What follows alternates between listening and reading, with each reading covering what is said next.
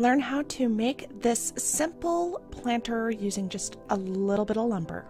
To build this planter, you'll need cedar plank, some finishing nails, wood glue, a 1/4 inch craft board, and a scrap 1x3.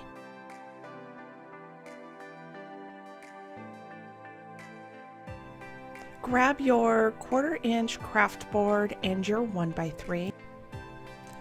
Go ahead and add wood glue to the 1x3 and center it on your craft board. That's really important that you make sure that this is centered so it does fit at the end.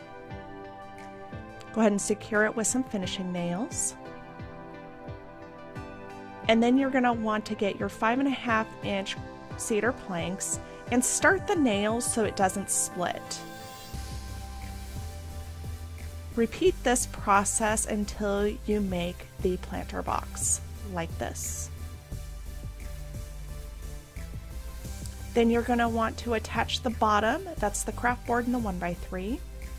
Use some wood glue and some finishing nails. And your box is complete.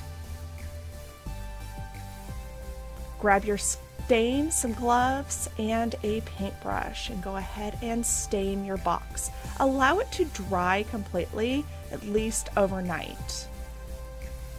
I used espresso stain. Add your mason jars inside, like you see here. Add water so you can start putting in your flowers. Go ahead and you can add garden fresh flowers or pick some flowers from the store, and here you have a beautiful centerpiece. For the full instructions, you can download them on my website. The link is below this video.